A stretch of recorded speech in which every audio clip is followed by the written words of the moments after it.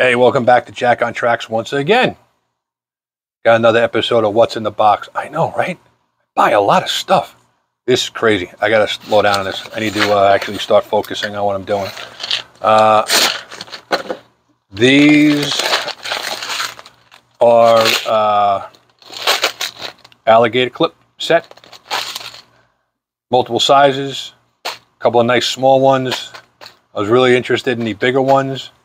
We're going to do a little project with this. We're going to make paint stands with these, where you put them on skewers and hold them up on paint. And we're going to do a plastic panel, foam panel that we put them in. I actually really only needed 2 to fix some alligator clips that I had for doing my wires to test stuff out. But it was $4 for 2. It was $11 for this on Amazon. So winner, winner, chicken dinner. All right, once again, thanks for watching, and I'll catch you later.